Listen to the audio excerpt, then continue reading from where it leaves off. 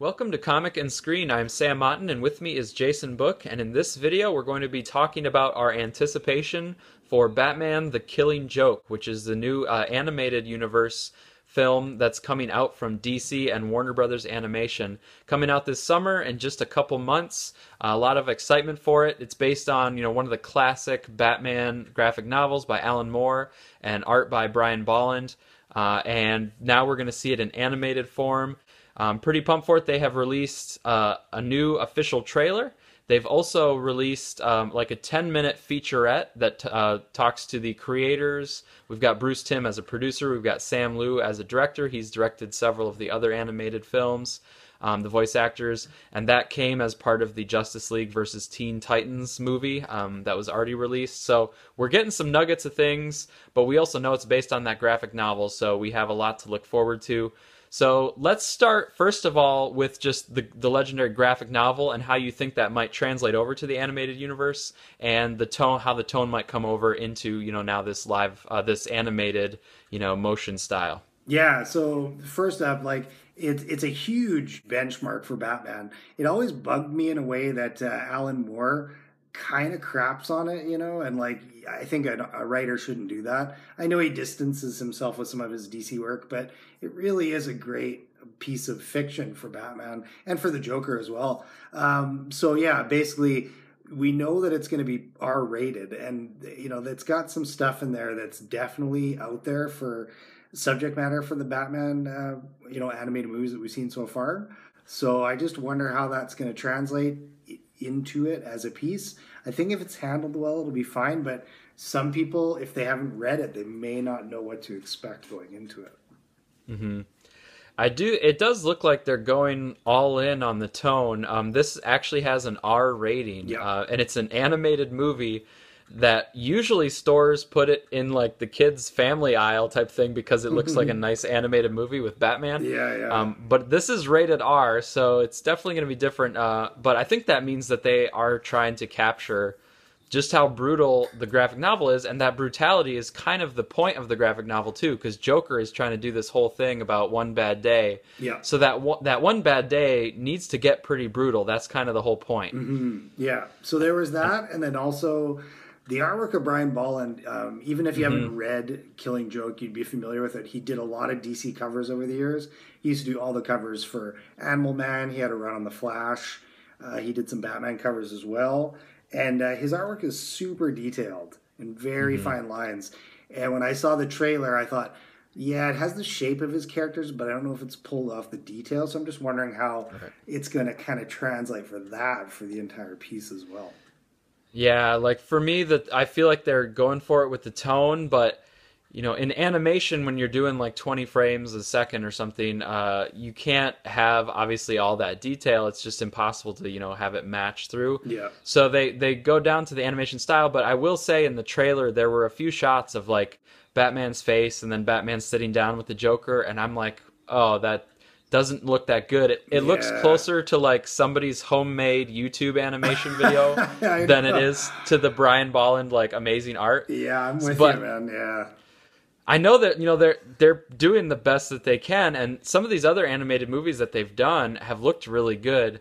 But this one, maybe it is because people know the Bolland art so well that you look at it with a different lens than just Justice League versus Teen Titans, where you come into it just sort of expecting it to be an animation style. Yeah, I'm with you on that. Like, to me, if they ever did like a version of one of the famous Neil Adams Batman stories or something like that, where what it's supposed to look like so much, you'd really be noticing it in the animation. Whereas like even the Justice League War didn't look that bad because it had hints of Jim Lee, but it didn't look exactly like it because I think we were really focused on the new costume designs and things like that. So for something like this, yeah, I think they really would want to like look at it first and say, can we really translate this to animation?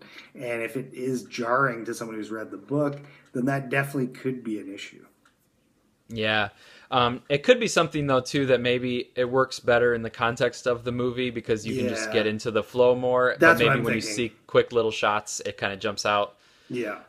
Yeah, and especially if the voice acting's really good, that can kind of carry through even if the animation. But one thing I do appreciate is with the animation that they are incorporating some of the iconic layouts at least. So even if Yes. the detail isn't there, they're hitting their beats in terms of, oh, that's a shot that reminds me right of the graphic novel, or oh, they made sure to do the photograph shot, or that, there's just Yeah. in the preview material already, we've seen a few of the iconic panels. Well, and that's it too. I think that's really hitting the nail on the head is why we are comparing it so with kind of a high level of scrutiny is because he really had probably at least a handful or maybe 10 shots in that book where they're super iconic shots of Yeah. Batman or the Joker. So you know that it's got to hold up to that. And I think you're right. If they come in it the right way, it should do pretty good. So let's talk about the voice actors. So they've got Mark Hamill for the Joker, and they have Kevin Conroy back for Batman. And that's one thing that I have really liked from the preview material and the trailer is I like those voices. To me, I just connect right away with those two voices as those two characters. Yeah, I do as well. They've done the voices in pretty much a lot of different things. I mean, like it really held up well in the Batman Beyond Return of the Joker, which had a little bit more of an adult tone. So I think it's going to bode well for this one. And even Kevin Conroy did the Batman in the Gotham Knight, the one that kind of had different styles of animation, like anime and things like that. But for this one, I just want to make sure that it doesn't take me out of that it's supposed to be really dark versions of these characters because Hmm. when I first heard Kevin Conroy talk as Batman there, I was like, oh, does it sound a little bit too much like the animated series? But I'm hoping that once again, kind of like those iconic shots, as we get into the movie a few minutes, I'll kind of get used to it. Yeah, I think it will work out, and I think Mark Hamill is actually going to it pretty hardcore. I think That's what it he's sounds like, really, I yeah. think he put his whole self into this performance, so I think he's going to take it to another level than he did with his previous Joker stuff. Yeah, that sounds pretty good. And I actually liked what he did in the Return of the Joker one too. So it had a little bit more edge to it. So I'm sure we're going to see him go full out. Yeah. Now the creative team behind it, they talked about, adapting the graphic novel, and they said actually when you take that graphic novel and you lay it out as a movie, they actually said it was too short. Yeah. So they needed to find some ways to actually add some minutes to the movie. And I think they made a pretty good call in how they did that because one of the things they added is they actually added some Batgirl stuff at the Yeah. beginning to establish Batgirl, get you connected with a little bit of what she's doing as Batgirl before some of the events of the Killing Joke. Yeah, because if you read the book, Batgirl basically has a bad day too. But by fleshing out some more of her character earlier on, it's going to make that payoff even better. Right, And yep. I trust them to do the right things with it because obviously they know it's such a good story and it's a pretty iconic story that if you just threw something in there, it's going to stick out like a sore thumb. So I'm pretty sure it's going to fit well. Yeah, and I think the beginning is a good place to do it because once the momentum gets rolling and you hit Act 2 and Act 3, you basically want to just keep going with what Alan Moore set up, I think. Yeah, no doubt, I'm with you on that.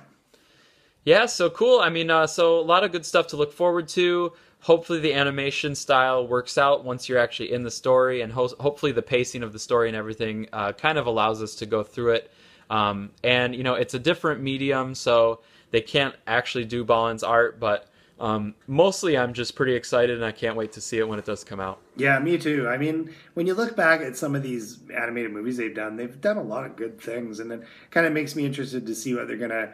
I'm sure they'll announce a new one at Comic Con too, so I'm looking forward to that.